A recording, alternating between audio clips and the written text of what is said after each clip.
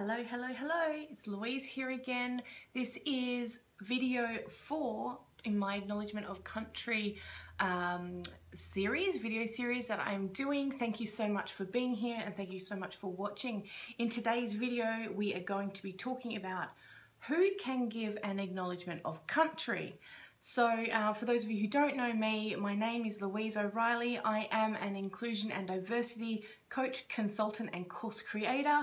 So I wanted to share a little bit about acknowledgement of country. I am an Aboriginal woman, I'm a Warua Noongar woman, and I just love sharing how people can show respect to other people and other cultures.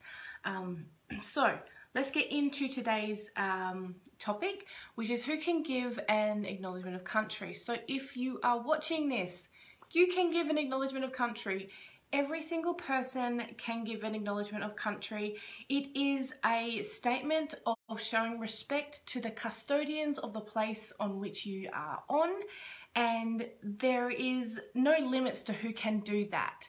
So it's especially good if you are hosting meetings or in any way you have any kind of formal gatherings and you are leading those particular things.